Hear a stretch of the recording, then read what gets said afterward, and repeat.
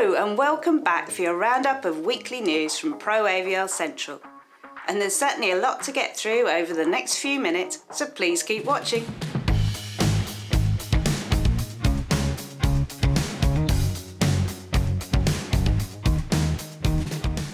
Perhaps in response to the recent news of the postponement of the Pro Light and Sound Shanghai show, Infocom China felt it would be timely to remind everyone that they were still going ahead with their annual event in October. More upbeat news followed hot on its heels with the announcement that despite the general slowdown in activity, both the Asian Development Fund and the International Monetary Fund have predicted a strong rebound for Southeast Asia's economies in 2021, citing growth figures ranging from 4.7% to 6.2%.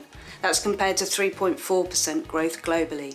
However, on the other side of the world, things were looking less bright, with the news that the Las Vegas CES show, scheduled to take place in early January, had moved online.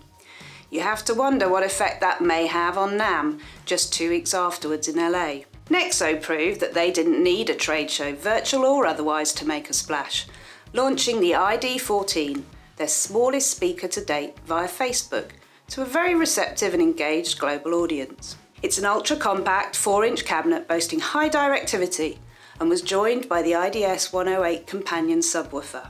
In Dubai, Creative Technology Middle East have recently finished building a new virtual studio to facilitate the production of live events remotely, undoubtedly a worthwhile investment while social distancing restrictions remain in place.